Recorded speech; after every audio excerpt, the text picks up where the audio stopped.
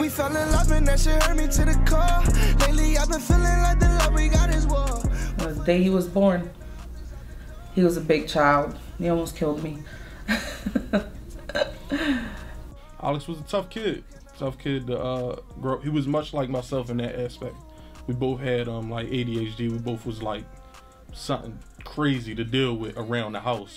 You don't really love me like you used to. You don't really touch me like you used to.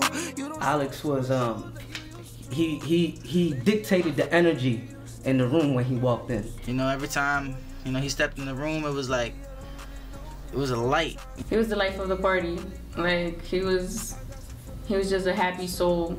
He was hilarious. He was a goofball. He was real humble.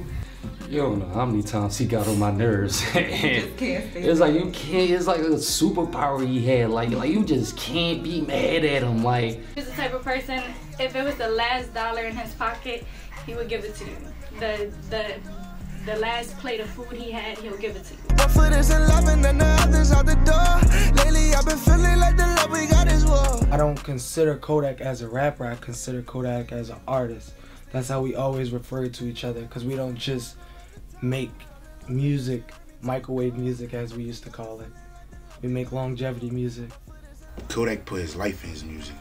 So when you felt his pain, when he made his song, you feel that. Like, he was going through something, you feel it. But he'll still let you know, like, I'm gonna be good, I'm gonna be cool. But for this and loving and the others out the door. Lately I've been feeling like the love we got is war. I was at home. My brother called me about 2 o'clock in the morning. He told me, Alex is dead. I was waiting on his call. I had just spoken to him 5 minutes before that. And I was just like, I'm just waiting for you to get home. He's like, okay, I'm gonna call you when I get home. I'm on my way to pick up Nadia. I just know I started screaming.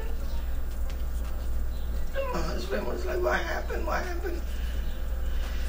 I just couldn't talk, but he knew something bad.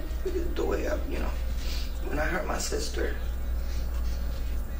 telling me that, my whole world crumbled. I didn't want to believe it, so I just like grabbed him and I opened his jacket and I didn't see no blood, no bullets. I was like, no, you're good, like, you're okay, but he was already gone. It's like I used to love you, I used to touch you. Lately I don't really know if I trust you. Lately I don't really know. I got some feelings I don't ever show. I think he would want to be remembered as a father. I know that's probably a cliche thing, but I also know how much he valued that once he got that. People do it just to get a name and all that, but he want to take care of his kids. That he was trying to make it out for all of us. He was trying to make a way for her. He wanted all of this for them. This was for them. Yeah, they say, you know, Mom, you did a good job with him. He's going to take care of you and all of that. This was for his girls. He was pushing hard with this music thing because he wanted to give them a better life. He wanted them out of Philadelphia, and he was on his way. He was on his way.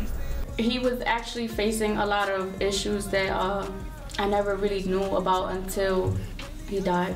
I really do feel like Alex was like a blessing to everybody. Like God really sent everybody an angel, and he changed everybody's life, like, in so many ways, and he was broken himself. You tried to move on, you cannot move.